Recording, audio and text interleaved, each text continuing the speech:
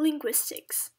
When talking about linguistics, we tend to think about all these technical terms: phonology, syntaxes, semantics, etc. Well, to solve some of the international linguistic problems, the only thing you need is logic. Let's take a look at a simple problem: Georgian countries. There are names of some countries in South America, written in the Georgian language, together with their translations to English. Then you realize, what is this? Looks like some toddler scribbled on a page.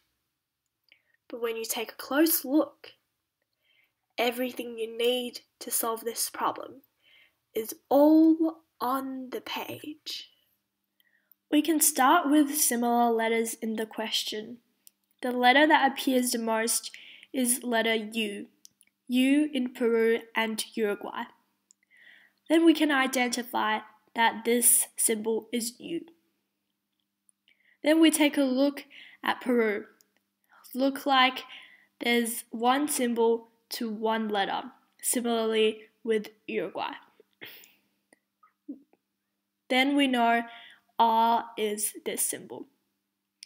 We take a look at letter A.